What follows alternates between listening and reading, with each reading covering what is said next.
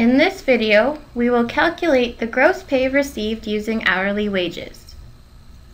Carol works at the Head Smashed In Buffalo Jump as an interpreter and earns $14.25 per hour.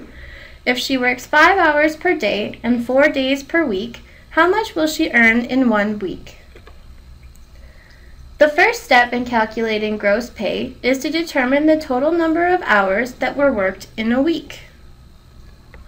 We know that Carol worked 5 hours per day for 4 days.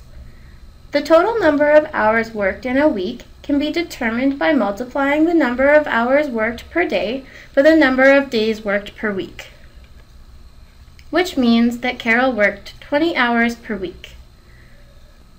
The next step in calculating gross pay is to use the number of hours worked per week to determine the gross pay. To do this, we multiply the rate of pay per hour by the number of hours per week we previously calculated.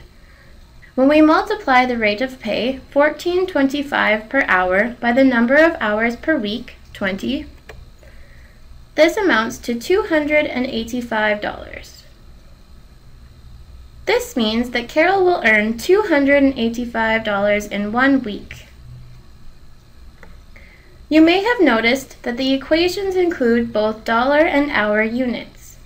So what happened to the hours? $14.25 per hour can also be written as 2 fractions.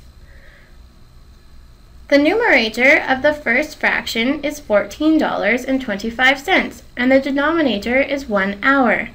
The second fraction has a numerator of 20 hours and a denominator of 1. In multiplication, the unit hour appears once in a numerator and once in a denominator, so the hour units are eliminated. Next, use fraction multiplication to determine the total amount, which results in an answer of $285.